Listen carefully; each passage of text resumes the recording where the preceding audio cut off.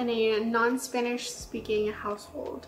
My grandmother could speak Spanish, I guess all my grandparents could, but it wasn't taught to me, and so I didn't really grow up with that traditional Hispanic or Mexican-American lifestyle. But because I feel like food brings people together, why not bring me, a person, closer to my ancestors, other people? We're gonna be closer together. I just thought that this was one of the ways that I could feel closer to my roots.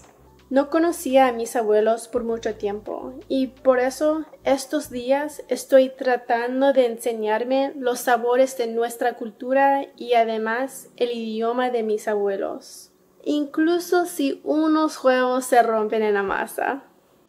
Throughout my childhood, there were ways to pick up bits of culture and language, like when I was made to dance folclórico, or when my family had their conversations in Spanish so that kids wouldn't understand.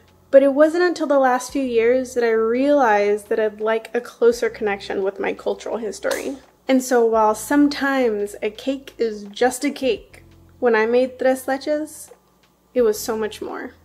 At least for me. And I realized that probably my ancestors didn't have a KitchenAid or a microwave oven, but I also feel like maybe just bringing the flavors into my life is enough.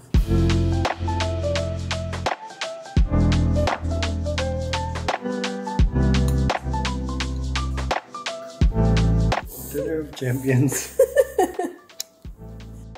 Not only was I able to share this piece of cake, this piece of culture with my partner, but also with my tennis friends. I packed some up in some Tupperware on one of our game days and we were able to share it on the court. Hence, all the smiles.